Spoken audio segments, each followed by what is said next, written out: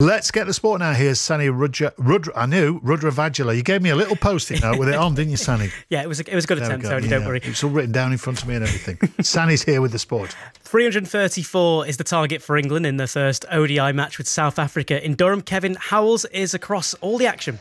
It's feeling just a little bit, a little bit cooler at the moment. And also quite cool, there's a couple of batters out there at Jason Roy and Johnny Bairstow going along their business, chasing down that 334, currently with a score of 73 for no wicket.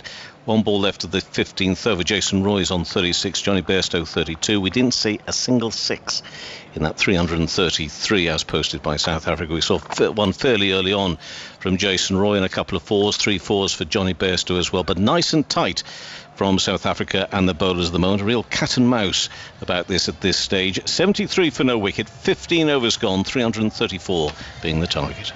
You can catch ball-by-ball commentary on Test Match Special on Sports Extra right now. England's reserve goalkeeper Hannah Hampton is the latest member of the squad to be in isolation with COVID. Head coach Sarina Wiegman is hoping to be back in time for the quarter-final match with Spain tomorrow in Brighton. Here's captain Leah Williamson. For somebody like Hannah, we want her around the team, and it's disappointing for her to miss out. And obviously, Sarina, that's on, see how that works out. And ideally, you'd have everybody available. But I think we're lucky that we're such a well-prepared team, and despite the frustration, I think it doesn't derail us at all.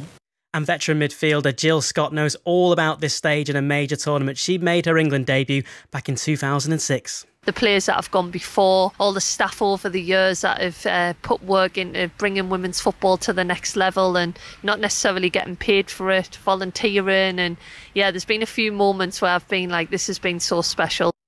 And we've, of course, got commentary here and all your pre-match build-up from 5 Live Sport from 7. And you can press the red button on BBC One's coverage to stick with 5 Live commentary too. Donny van der Beek says Erik ten Hag's appointment gives every player a fresh start and a chance to get into Manchester United's first 11. He, along with Marcus Rashford, Anthony Martial and Eric Bailly, have been getting plenty of game time during the pre-season tour of Australia. For everyone, it's a new start. I mean, there is a new manager, of course, and new chances for everyone, not only for me or for Martial or Bailey, just for every player, and everyone wants to show it. United beat Crystal Palace 3-1 in Melbourne earlier today. And stage 16 of the Tour de France was claimed by Hugo Hull. He's the first Canadian stage winner since Steve Bauer in 1988. Jonas Vingegaard still is the overall lead, with defending champion Tadej Pogacar in second and Britain's Geraint Thomas in third.